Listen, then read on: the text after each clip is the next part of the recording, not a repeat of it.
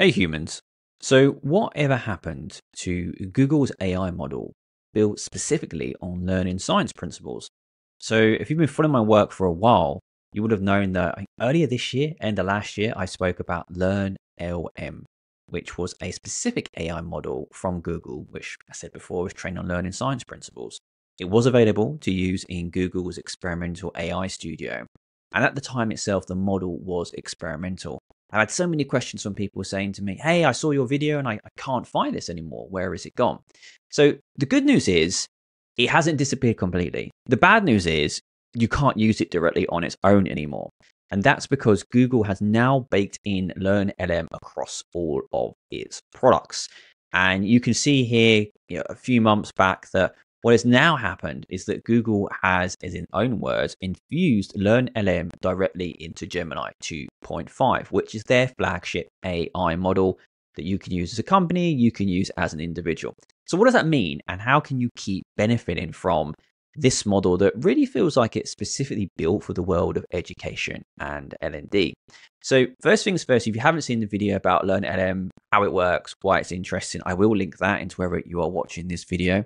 I think the first thing to note that's really interesting is looking at where they are talking about how Gemini 2.5 is now infused with LearnLM and what that means for learning science. So again, take this with a pinch of salt as much as you will. You'll need to do your own research. I am just showing you what Google is sharing with us here. Doesn't necessarily mean it is all factually correct from here, but you can see where it talks about some of the kind of key pillars of what LearnLM can do. Now, where can we find it? Where can you use it? Well, not surprisingly, Google has a huge product suite available, so we can find it in many areas. NotebookLM, those of you who know my work know I'm a huge lover of NotebookLM. You can now find LearnLM as it sits here, sitting across mind maps and audio overviews, even video overviews as well. I have a video about those video overviews if you're interested. So do check that out. But LearnLM is now infused into NotebookLM, so you can take benefit of some of those learning science principles there, both as a consumer and as a creator. And then, of course, we can also see that in search. So you've probably seen this AI mode that's appeared up from Google recently. So we can see it here.